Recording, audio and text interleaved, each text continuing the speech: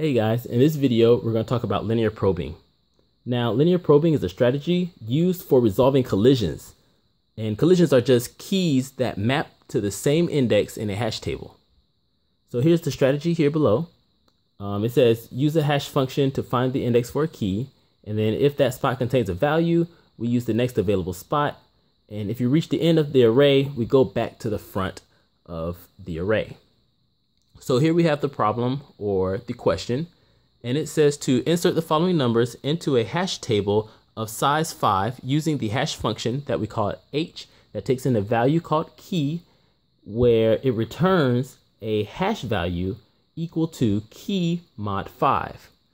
And then we want to show the results when the collisions are resolved. And so here are our numbers or our values or keys, and they are 10, 11, 12, and 15. So let's go ahead and get started. First, we're going to do is we're going to create our hash table. And our hash table is going to be of size 5. So we start with index 0, index 1, index 2, index 3, and index 4. And this gives us a hash table of size 5. Now what we do is we take these keys and we plug them into our hash function. So h of 10 is equal to 10 mod 5.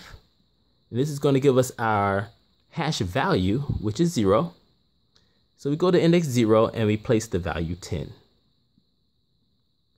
All right, so that's good. Next, we insert into our hash function the key 11, and we get 11 mod 5. That equals 1. And so in index 1, we place the value 11. Next up, we input our key, which is 12. This gives us 12 mod 5, which equals 2. And so in index 2, we put the value 12.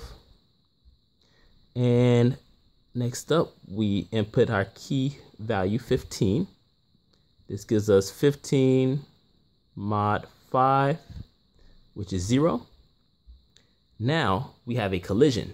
We see that we have two keys, 10 and 15, that match to the same index, which is 0. So we have to follow this linear probing strategy. So it already says use a hash function to find the index for a key, which we have done already. So we go to step 2. It says if that spot contains a value, we want to use the next available spot. So we have the value 0 here for the index. We want to use the next available spot. That will be index 1. And we can see that it already contains the value 11. So we go to the next index, which would be index 2. And we see that it already contains the value 12. And now we go to index 3. We see that it doesn't contain a value. So we can put our key in that new spot there. And so we put our key, which is 15, into index 3. And that solves this collision problem. So thank you guys. I hope you enjoyed this video. Please leave likes, subscribe, and become a supporter on Patreon. Thank you guys, and I'll see you on the next video.